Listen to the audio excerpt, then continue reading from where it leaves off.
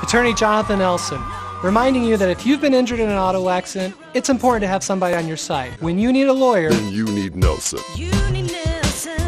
At last week's meeting, commissioners heard from Brian Schalk, a project manager with Holistic Engineering and Land Management, also known as HELM. His firm, who is already under contract with the county to study flooding issues in the southern portion of the Pahrump Valley, is proposing a new study which would focus on the northern portion of the valley. That new study, referred to as the North Pahrump Drainage Analysis, would cost the county $322,000. Schalk says the study would provide the county with invaluable information for how to better mitigate the risks of flooding. You better than anybody know why we do drainage analyses, right? It rains, it storms, it floods. There could be fatalities, loss of business, emergency access, road closures.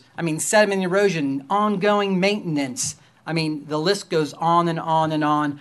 And when do you do them? Well, you do them when your existing study is outdated. The rainfall's old, the topography's old. It's just an outdated study. As things change in the watershed, you need to have that reflected in your drainage analysis. While the motion to accept the contract proposal got immediate support, Commissioner Donna Cox expressed some concerns. Even though HELM is currently under contract for the current study, Cox questioned awarding a new contract without accepting other bids for the work. We can only approve $50,000 without having to go out to bid.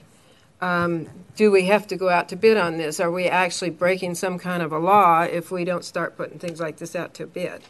And this has not been advertised, it's not been sent out to bid. Nye County Senior Deputy District Attorney Michelle Nelson urged commissioners to table any action until her office has a chance to examine the proposal. This particular item was not reviewed by legal as it's marked on the agenda item form.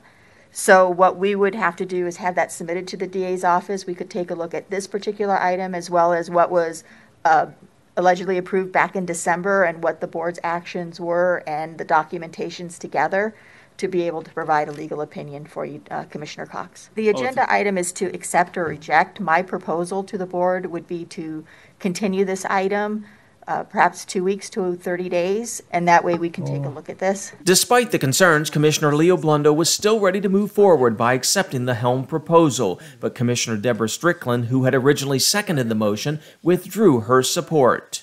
Chair, I'm going to make a motion again to accept and to fund from a source to be identified by a comptroller. I'll remake the motion if you want to resecond.